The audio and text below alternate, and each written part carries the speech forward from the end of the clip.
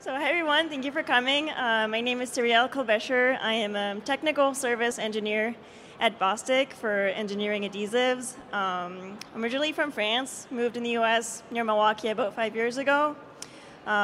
Started as market specialist at Bostik, and I've been in technical service position for the past 3 years. So yeah, thank you everyone for coming. Thank you for giving us the opportunity to present to you. So today I will be presenting on reactive hot melt polyurethanes for demanding applications. So I will start today's presentation by giving you a quick presentation of who we are at Bostik. Then I will give you a quick overview on what reactive hot melt polyurethane technology are. This is the last time I say hot melt polyurethane. I'm just going to say HMPUR from now on because it's much faster. Then I will focus on some key performances that this technology can offer. And at the end of the presentation, I will show you some examples of applications. Sorry. So first, a little word about Bostik. Bostik is part of the Arkema group.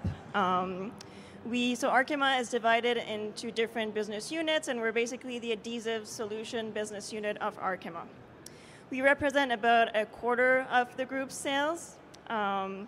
We are the third global adhesive manufacturer in the world with around 2 billion euros of sales worldwide.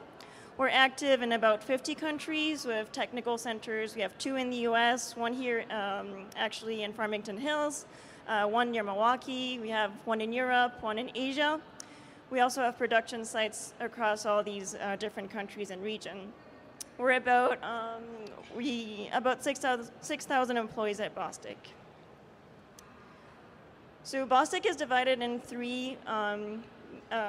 4 major business units. Sorry, we have the construction and consumers, nonwoven, advanced packaging, and durable goods, which I'm part of. So durable goods is divided itself in different markets. We serve aerospace, automotive, assembly, engineering adhesives, building constructions. So our adhesives are in a lot of different applications, from a car to footwear to apparel or appliances. Bostik has been expanding in the past few years through different acquisitions that enabled us to really widen our portfolio and better serve our customer needs. More recently, last year, we bought PMP, which is a Chinese company making hot melt polyurethane. And last year, Edge and Ashland, which were 2 big acquisitions for us. So Bostik offers a variety of different technologies. So I'm not going to go through all of them today because we could probably spend an hour on every single one of these. So we have different chemistries: polyurethane, polyester, polyamide, cyanoacrylates.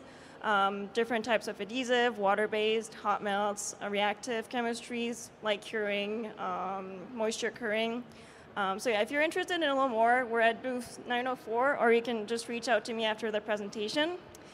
Because today I'm going to be focusing on reactive hot melt polyurethane. So first, let's start with the basics. What is a hot melt? So a hot melt is an adhesive that is solid at room temperature. You need to apply heat to melt it, and then you can apply it on your substrate. It sets down it cools down pretty quickly, and then you have your adhesive assembly. Most common hot melts are polyolefin hot melts. A little more specialty is going to be copolyester, copolyamide, or a thermoplastic polyurethane. And up there, really more niche, we have reactive hot melts, which have really improved chemical and temperature resistance. So why is that? It's because they're like any other hot melts. You apply heat to melt them down, to apply them to your substrate. They cool down, but after the cooling down phase, they also react with the moisture in the air to cross-link, and that really creates a network that's chemical and environmental resistance. So I'm going to explain this a little more in the next slide. So a little bit of chemistry here. Don't worry, it's not going to be too in-depth chemistry. It's going to stay pretty simple. So how do they cure? So in your hot melt polyurethane, you have an isocyanate. It starts by an isocyanate function, which is this. This is the isocyanate function. So this is a pretty reactive chemical species. It's going to react with water. then you're going to get an amine and release some CO2. Then this amine is going to react with another isocyanate function, and this is going to give your urea group. And when this happens on both sides of the polymer again, again, that's your polyurethane, basically. So to give you an idea, because we have this question a lot, like how much water is needed, for our HMPUR at Bostik, we needed a little less than 7 grams of water to cure a full kilogram of PUR, and that releases about a little less than 1.2 liters of CO2. So that might sound like a bit much, but I'll come back on this later. These adhesives are really meant for small applications, so you're never going to use a full kilogram for a part. It's really going to be less. So that was the chemistry part of it. Now, how does it really work? Like how, when you have your syringe, your hot melt, what do you do with it? So first, when you store it, since we saw that it reacts with moisture, you got to prevent it from being in contact with moisture. So usually, and that's our job, usually they're supplied in either an aluminum cartridge or a syringe, and the syringe will be in a vacuum-sealed aluminum bag that it's necessary not to open before you want to use the adhesive so you don't contaminate with moisture. So then you want to use your adhesive. So you start by applying heat. You want to choose the proper temperature, because if you don't heat it enough, it's not going to be liquid enough that you're not going to be able to wet out your substrate well, so you're not going to get a good bond. But if you heat too much, you might degrade the material, or if you heat for too long, same consequence. You might degrade the material. So you really got to be careful about the temperature that you choose and how long you're going to heat that material for. Then comes the assembly. So you apply your adhesive on your first substrate, and then you want to apply your second substrate quickly enough before the adhesive cools down too much, because if it cools down too much, you're not going to wet out your second substrate good enough. So that's what we call the open time, basically, is that time that you have to assemble your two substrates once you applied it. Then we have setting time. So setting time is when the adhesive has cooled down, you have an initial strength. You can start like grabbing your part and moving it around. And then we have, if you wait a little bit more time, you have the dwell time. The end of the dwell time is where your adhesive has gained enough, it started moisture curing a little bit, and it gained enough strength that you can apply stress on the part. So for like fast speeds processes, that's what you want to know, like when can I move my part to the next step of the manufacturing, basically. So all of these are going to be influenced on room temperature, ambient humidity, obviously, and airflow. Like if you're in winter in Wisconsin, it's cold, it's dry. I don't know if here is the same. I assume so. It's going to be a little longer. And then, as I said, like you have this moisture curing mechanism that will really enable the hot melt to gain more strength than classic hot melts. And that's also what I wanted to show you in the next slide, where for a classic hot melt, you heat it, it cools down, you have your final strength when it's cooled down. With these adhesives, it's going to cool down, so gain some strength, and keep gaining strength due to the moisture curing mechanism, basically. So some of the benefits for these technologies, a high green strength. So what we call the green strength is this initial strength that the adhesive is going to gain pretty quickly. Something I haven't mentioned yet, but these are very flexible products. We'll see in the next slide. So really good for impact resistance, for example. They're solvent-free, so 100% solids and no volatile organic compounds. They have fairly low application temperature, which is something you want if you start working with plastics or some substrates that can be temperature sensitive. And as I said many times by now, they're moisture curing, so they have this cross-linking network that enables them to have good chemical and temperature resistance. So the data I'm going to show you in the next few slides are from Bostik's HMPUR products, which they were specifically designed for precise manual and dispensing, manual or automatic dispensing, sorry. So we'll go back on this a little later, but really precise dispensing, that's what they were designed for. So we have 3 main products, more to come with the recent acquisition, actually. So as you see in terms of application temperature, we're between 100 and 140 degrees Celsius. So that's fairly low compared to other hot melts, so great for temperature-sensitive substrates. The elongation at break, as you can see, it's very high. We're above 1,000%. So they're very flexible. You can product really good for impact resistance. 6002 is a pretty versatile product. It has good bonding strength on plastic, good environmental resistance, high initial bonding strength. 6006 is a fluorescing product, so with UV light you can see where you apply the product basically because it's transparent otherwise.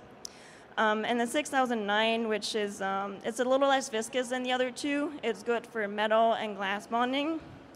Also excellent flexibility for this one too. So these are really general guidelines that I just gave you, but keep in mind when we recommend a product to a customer, we do a way more thorough investigation because it's not because I just told you that 6009 is good for metal that in some application we won't use it for plastics because it really depends on a lot of different parameters for your application. So the data that you see here is actually, so it's not lab shear or peel like you may be a little more familiar with. It's what we that's what we call a cross vertical pull test. So basically how we do this, it's going to be hard to show with a microphone, but you have a little picture here. So basically you bond your substrates in a cross like this, and you're going to pull vertically to break the sample, and this is how you get the strength. So the chart on the left is the bonding strength versus curing time on polycarbonate of the 3 products. So as you can see, they gain strength pretty quickly, first by cooling down. And you can see, for example, for the 6009, pretty clearly that you have the cool down period, and then you have the moisture curve that's starting, and it's really starting to go up. This is also another way to differentiate the 3 products here.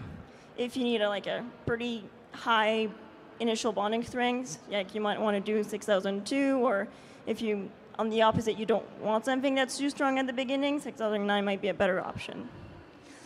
The second chart here is the bonding strength at different temperatures. This just show how the temperature resistance of these products. So here we went up to 100 degrees Celsius. You can see that these still retain about 2 megapascal, which is still pretty strong. And this will be different from other classic hot melts where you're starting to get close to that application temperature. It might melt down again. These are thermosets, so they won't melt down, so you can actually go pretty high. Just to give you an idea of the versatility of these products, here's some data on different materials. So these products can bond to glass, where you can see here the 6009, for example, would be a good option here. Metal like steel here that we have, but also some really common plastics in the electronics like polycarbonate or ABS. And the PA820 on this slide, this is actually a material from our mother company, Arkema. It's the Railson Clear G850R New. So it's a bio-based polyamide. And with these adhesives, we can also bond dissimilar substrates. So here, the last one, it's the plant is hiding the... So it's polyamide to steel. So really versatile products that you can use for a lot of different parts. We also did some environmental testing on these products. So these aging tests are pretty specific to the electronics industry. So in the blue bar here is the initial strength, and the green is sebum resistance. Then you have sweat resistance. These are 2 tests for phones or earbuds or wearable devices. Sebum resistant is going to mimic everything that's going to go in your ear, like hearing aids, headphones. And sweat, obviously, is skin contact. So these 2 tests, as they're conducted here, are they're really aggressive tests for adhesives. So when you see that you still have more than 2 megapascal remaining after, this is really good because it's a really aggressive test, especially in the lab.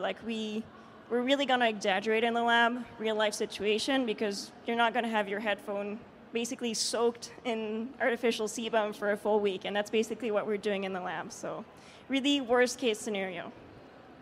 And in red, it's heat humidity. It's a little more common to other industries too, but with different parameters. So here we tested at 85 Celsius and 85% relative humidity for about a week. And you can see that if I take the 6009, for example, we barely have any strength loss. We have a little bit, but it's really not big. So in the electronics markets, customers are going to ask for different certifications depending on what they're manufacturing or where they are.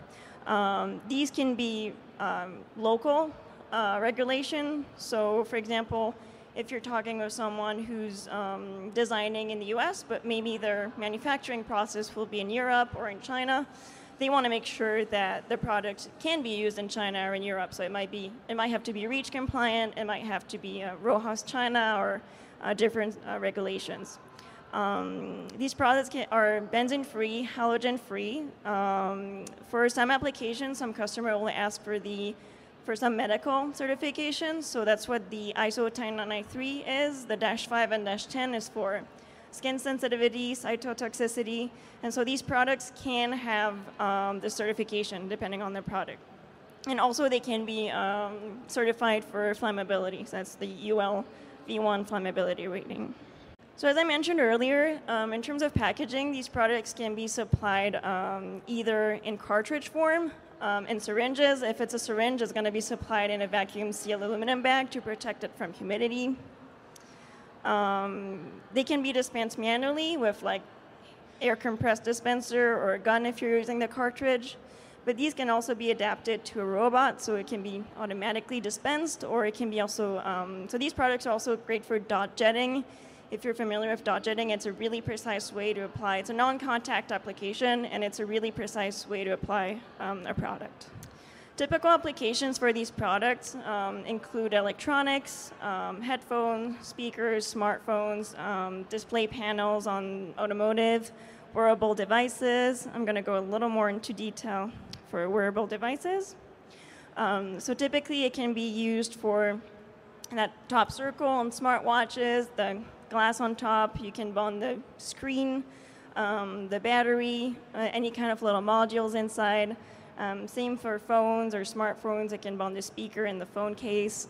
They're also a really good product to do case sealing, to bond the case of like smartphones or headphones. So some key takeaways of my presentation today. So first, I repeated it over and over again, so sorry for saying it again. That moisture carrying mechanism after cooling is really what makes the specificity of these products. They're going to cross-link, so they're going to be really good chemical and temperature-resistant product. They have a high initial strength. They're hot melt. They cool down pretty quickly, so that gives really an initial strength, and that moisture carrying starts afterwards. So if you wait a little more, you're really going to get more strength. So they're really suitable for fast processing, fast manufacturing lines. They're solvent-free adhesives. So they have really high flexibility, which gives them a really good impact resistance, which is great for electronics. If you drop your phone or your headphones, these are great adhesives to really absorb the shock. They bond to a wide variety of substrates, from plastic, metal, glass, dissimilar substrates too. And they have really good environmental resistance thanks to this cross-linking network due to the moisture carrying. So thank you very much. Thank you, Cyrielle, for your presentation about the reactive hot melt polyurethanes.